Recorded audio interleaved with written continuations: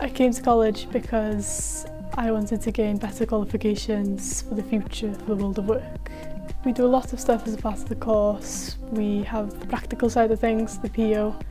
We've got numerous different classes, different units. We've got mechanical maintenance and additive manufacturing, so that's 3D printing and stuff. So yes, a variety of stuff.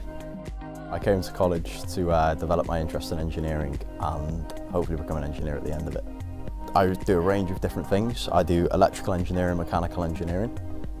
Some of that could be practical work on different machines, and the electrical side is more programming microcontrollers and different things like that.